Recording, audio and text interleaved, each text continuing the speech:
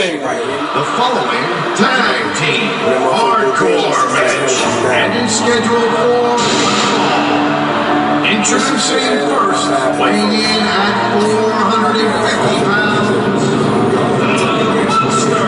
Sabine Barada, a legend and a monster. The tandoori chicken of the Black Wrestling League. This is the continuation of our Tornado Tag Team Championship Tournament. The Black Wrestling League are fit, lit, and I am putting up with no shit as they meet up with the upstarts, Tornado and Alberto Sanchez. Should be very interesting.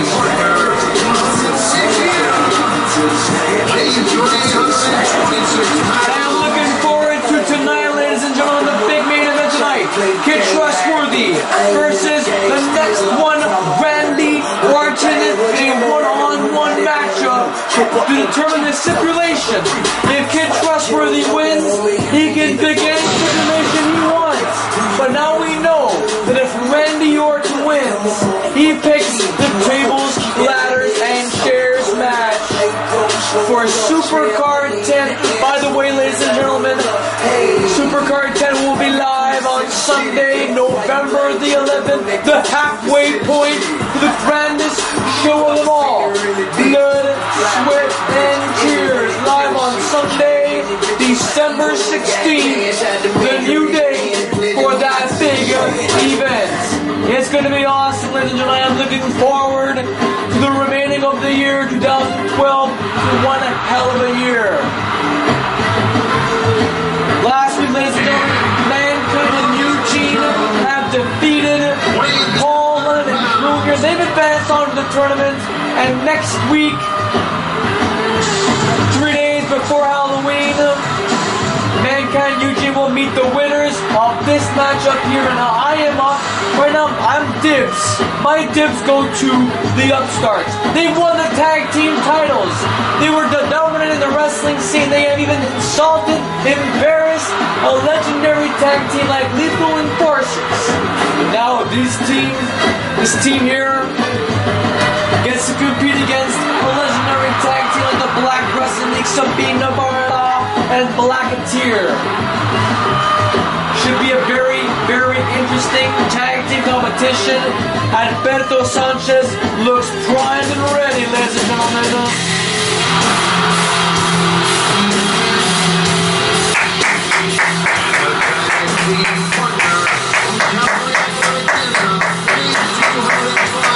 And listen to this crowd. The people behind me are on their feet for Joe Namath. And of course, Alberto Sanchez, the upstart. A very awesome tag team, like I said, ladies and gentlemen. They were once the tag champions this year. Let's see how they will advance on. Black Wrestling League, the upstarts, next. The bell sounds, and here we go. Winning team advances on. Next Sunday night, meeting up with Mankind and Eugene. And there's a bit of a miscommunique. Matter of fact, the last time we saw the upstarts compete in a tag team match, a lot of miscommunication was going on. I think at one point we saw Alberto Sanchez do the Three Amigos to Joe Namath, his own partner. And already Blacketeer, within 30 seconds of this matchup, is busted wide open.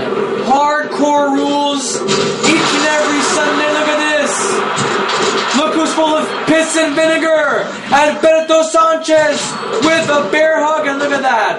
Sabine gets out so quick and so fast. He just knows his stuff. And look at this, off from the top rope. German suplex from German suplex.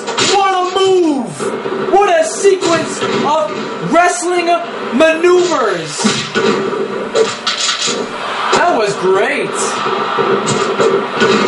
Also tonight, ladies and gentlemen, Chris Masters was circling the backstage area, trying to find himself a tag team partner. He ran into Batista and John Heidenreich.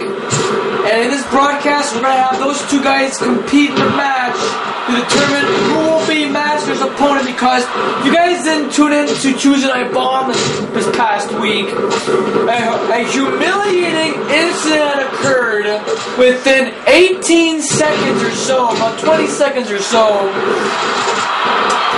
The team of Tony Towers and Scott Pilgrim defeated Chris Masters with only one move.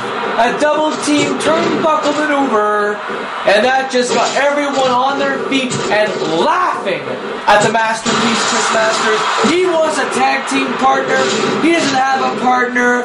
Randy Orton, obviously, as we all know, ladies and gentlemen, within the last year has betrayed him, turned against him, because Randy Orton wants the one thing that he always wanted, and that was the World Heavyweight Championship. Now he wants to go on pursuit for the No Mercy Championship. Go give her. But in this time, Masters has no partner. El Guapo was not much of a tag team partner. All he wanted was to own that taco stand. Had nothing else to do with Masters. He's got no partners, but these two men, two potential brawlers, like Batista and Heidenreich, buff guys, like to fight, have bodybuilding experience. Masterpiece needs somebody like them. Who? He can't decide which of the two will have a match tonight, ladies and gentlemen. And look at this! Wow! Joe Namath, even though with a special, gets himself dominated by Sabina Barada. More miscommunicate right there. In these kinds of matches, you could be attacking your partner by mistake, thinking you're going to grab the other guy. It's true. I've seen it before many, many times in my tenure here in fantasy pro wrestling. Mankind and Eugene have performed a very spectacular matchup last week. We haven't seen Mankind and Eugene wrestle in some time. That they have been qualified. They have entered the tournament. Already they have advanced themselves. Courtesy of Mrs. Foley's baby boy, Mick Foley. They have advanced on to the next. Oh, look at that. That was supposed to be the Arabian Slam. Look at that judo takedown by Alberto Sanchez. Sabine looks out. And in the blue as well. Does not look good. And look at that jumping like cutter. Almost like an RKO there. What's going on here? Arabian Slam, no! Standing switch. Sabine's got his momentum shift opportunity. But a Tomo throw to the corner. Nicely done there by Sanchez. Oh no. Oh wow.